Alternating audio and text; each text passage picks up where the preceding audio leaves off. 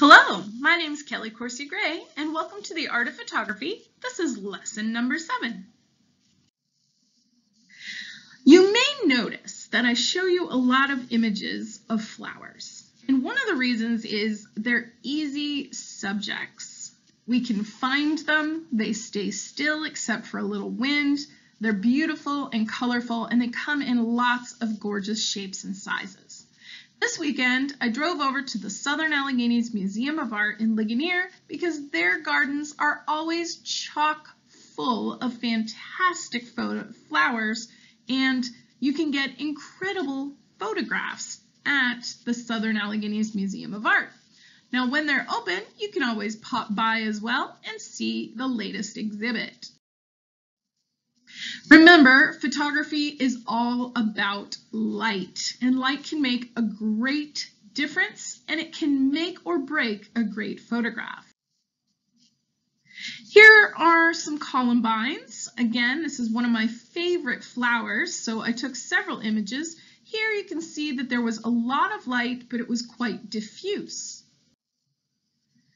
Here you can see there's some very harsh light on the same exact flowers. And here is a comparison between the two. You can choose your preference between the two, but notice how the light activates that stem in the background on the right. Even though I really like the light on the photograph, suddenly an element that is kind of dull and diffuse on the left has become a bit more of a prominent line, and it's starting to be distracting. So, how do we fix it? Well, I could change my aperture if I'm using a digital SLR mirrorless camera. With my phone, I would really need to just shift my position and my perspective or use the portraiture mode.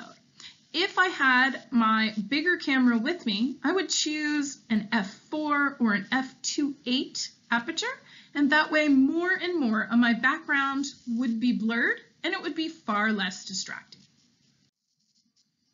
Now, when you take a photograph, ultimately, you're trying to tell a story. In both of these images, I snapped photos of the gardens, and the gardens are absolutely beautiful, but neither one of these photos really shows the beauty of the garden, nor do either of them tell a story. So they're just kind of a general, this is us, and on the left, you can see power lines and a fence. That's a main road. I could have gotten a car, I didn't, but I could have. So there's a lot going on, and in neither of these photos am I really excited about visiting this place, and so they're not successful photographs to me. Now, I wanted to show the beauty of the gardens, and so here I walked around and I said, oh, I'll put the horizon line up at the top. There's a nice red sculpture that gives me a little color variety. But I like the trail, there's a big patch of dirt. So what do? How do you fix a picture? Well, number one, you move your feet, or you move the camera, you move yourself, you move around, and you try different places and different angles. By moving to this location, I still have my red sculpture, I have the background, and I've started to put some different things in the foreground. But on this image, I put the sky at the 1/3 line from the bottom, and it's just a bit too much sky. Here, I moved and I got a different angle, but I've kind of dissected the picture right down the middle, and you'll notice that the colors are not as vibrant. Well, I shouldn't say not as vibrant. The blues, periwinkle blues, and the whites are beautiful and vibrant, but there's not as much diversity. This is the image I felt was most successful. Now, I was running around the gardens with my iPhone as well as my other camera. I wanted to take this picture with the iPhone to show you can get absolutely brilliant things. All you have to do is move your feet, move your hands and legs and arms and phone, and you can frame something absolutely spectacular. Now what I did here is I put that beautiful pink flower with the yellow in the center in the bottom left-hand third, and I made sure that I clicked on my phone to focus on that flower. Then I made sure that the rest of the photo flowed from there. From the pink flower, we move over to the red flowers, and the red flowers lead us back to the blue and white flowers. And then there's a little bit of a mirroring with the red sculpture in the back, reminds us of the red flowers, and so we kind of bounce all over this image, and that's very often what a successful photograph does. It leads you in, but then asks your eye to move all around to really take in the totality as well as the entirety all at once. Here are some New Zealand fur seals, and I wanted to put a few other pictures that show you how you can lead from the foreground into interesting middle and backgrounds. Now here, you could get just a close-up image of the fur seals, but here I've chosen to really show off the incredible landscape that these gorgeous creatures live in.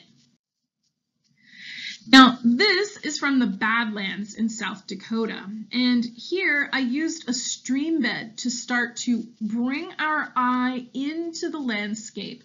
I put the sky at the top third, and the complementary colors between the reddish-brown sand dirt that make up these formations and the blue sky I thought really worked.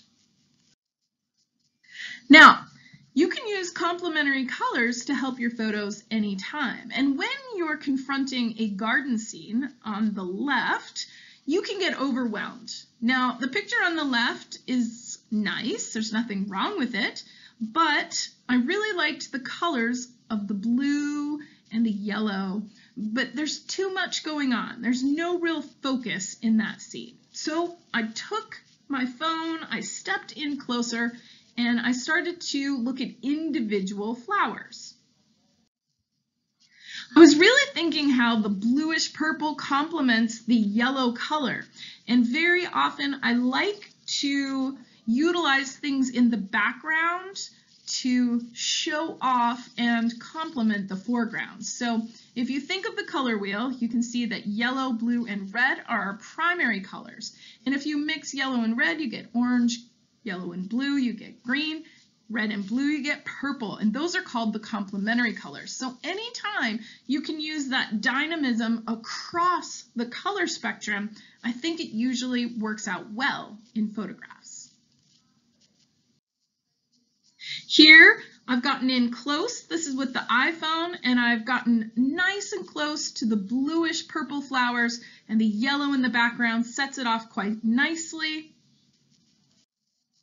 Here I used my other camera and I used a macro lens, and I got in real close to this flower so that you could see each little individual petal and such, and the yellow in the back kind of brings things around. Did you know that Disney movies use complementary colors to interest you and keep your focus throughout the entire movie? Now, before flowers bloom, they are also gorgeous studies in texture. So I really used, this is from my Sony mirrorless camera that I use quite often. And here I used a lower numbered aperture. So the aperture is pretty wide open. And I'm on probably a f4 here. And I really liked this flower that is about to be beautiful and colorful. I liked all the textures, but I also liked the way when I focused just on that, all the lines blurred and led me to that flower. And there's also a hint of another one right down below it in the center. Now, I wanted to show you that my iPhone or whatever phone you have can take fantastic pictures, and you can get really close to subjects, and flowers are great if you like to do close-up things like macro photography. Now you can purchase little lenses to attach to your phone camera, or you can just zoom in and get close if you can with the subject matter, not with animals, by the way.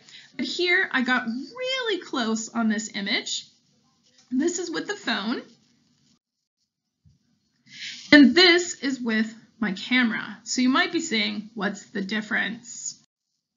Well, there is a difference in certain aspects. However, if I was just posting to my Facebook page, my Instagram, or some other social media account, the picture on the left is fantastic. If I wanted to print something, that's when I bring out my other camera. A lot of photographers these days are using their cell phones to frame pictures, and they'll take a whole host of pictures with their phone, and once they've narrowed it down and figured out exactly what they like, then they'll use their other camera. Here you can see there are differences, but it's up to you whether those differences matter. Here I wanted to show you that I really love textures, and so I loved the spiky plant and this flower that is about to be a flower, but I loved the blues in the background, so I focused on the texture and the flower about to bloom, and then I moved around until I got a nice selection of the beautiful bluish flowers in the back. And so here again, I used a lowered numbered aperture so that only a small bit would be in focus, but I was very cognizant of my background, and I tried to keep everything in the photo that I wanted and get rid of anything extraneous that would detract from my photo. Out in the backyard, the mountain laurel is starting to come out, and it was just about sunset. So I went out the other day and I got really close to my subjects. I took pictures with the cell phone, I took pictures with my camera, and I just thought that these were lovely. But I wanted to focus on the background and make sure that what was behind the photo, what was behind the image in focus was interesting and not distracting.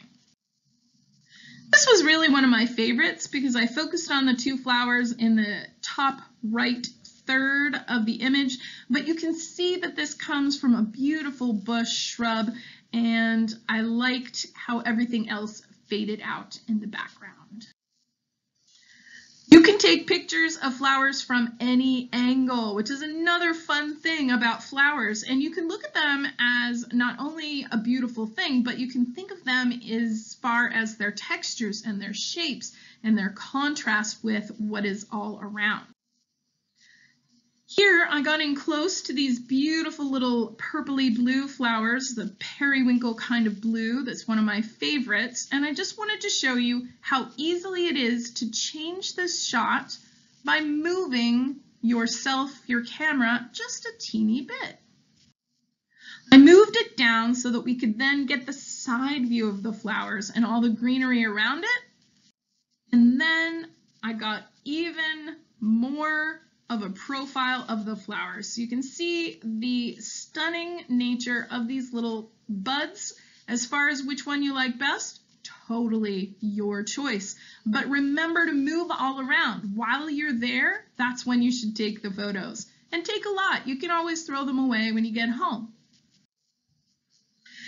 Now, something else that I wanted to show you, I like to read news articles in the morning or in the night before I go to bed when I wake up in the morning. And I was reading an article that there was a new app from Adobe for your phone. And so I thought, oh, well, that's kind of interesting. And I decided, hey, I will download this PS Camera. Photoshop Camera is what it's called. And it is totally free. I looked online for other applications, and I found a few, but they all want you to subscribe. So I just wanted to show you, you can really spice up your photos and make some fun artistic stuff very easily with your cell phone these days. So the first thing I wanted you to see is I downloaded the app and I opened it up, and you have a choice to use the PSC Studio, which means you're going to use the camera in the application, and you'll take a picture and it'll show you exactly what it will look like with the filter you've applied already on it. So that's PSC Studio. You can also just take pictures that you've taken with your camera roll. So I put up a couple pictures of my camera roll so that you can see all the images that I took in the Sama Gardens the other day. And I turned some of both of these into some fun artistic stuff with the filters.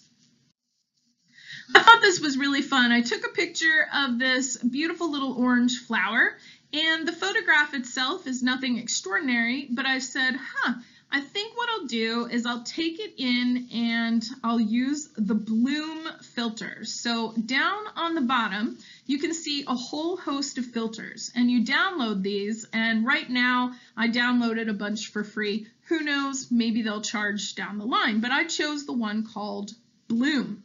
And I put a red oval around these little dots, and you can see that within that filter there are several different blooms that you can try. So this picture on the far left turned into the middle and then turned into the one on the right.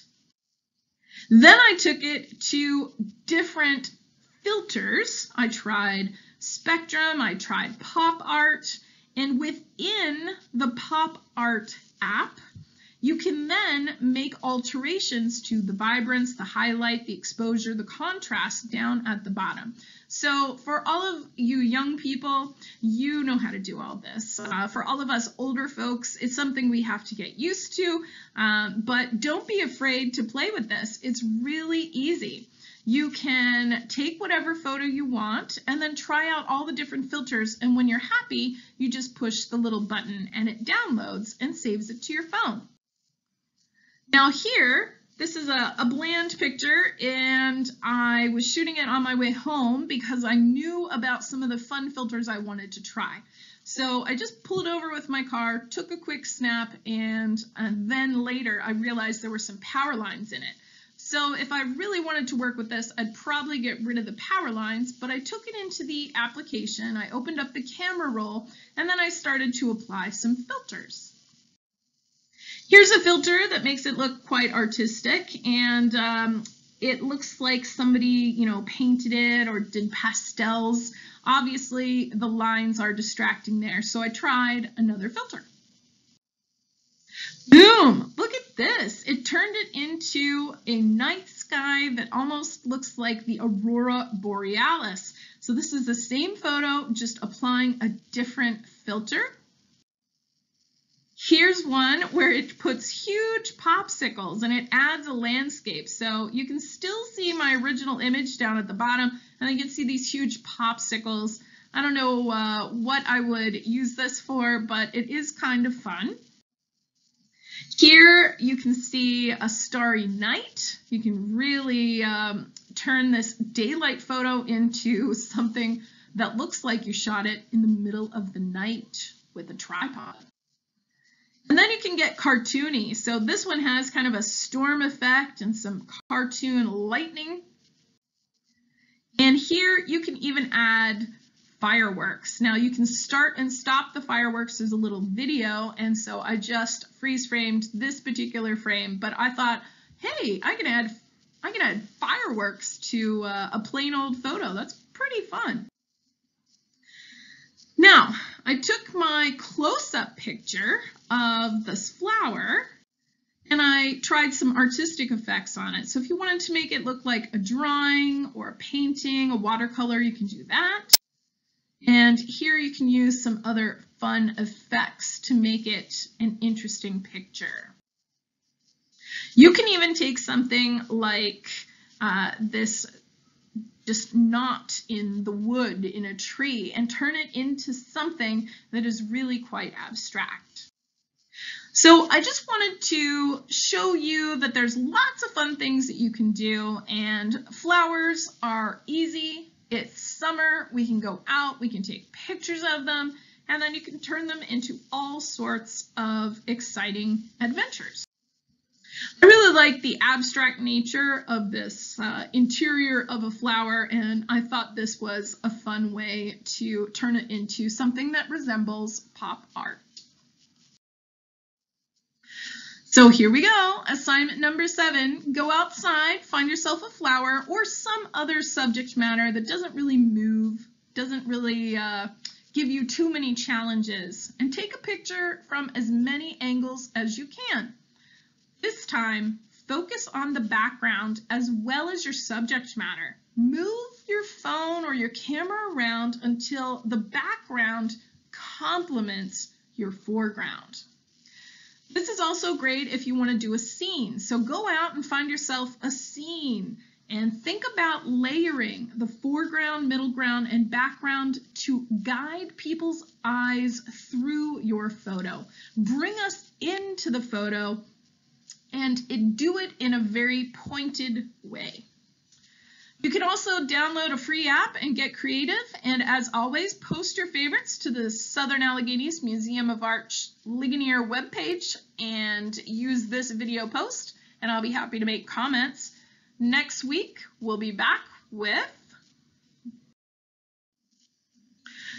That's it for the Art of Photography number 7. I'll see you next week for the Art of Photography lesson number 8. My name's Kelly. Have fun out there. Take some photos, post them to your social media, and have a great time.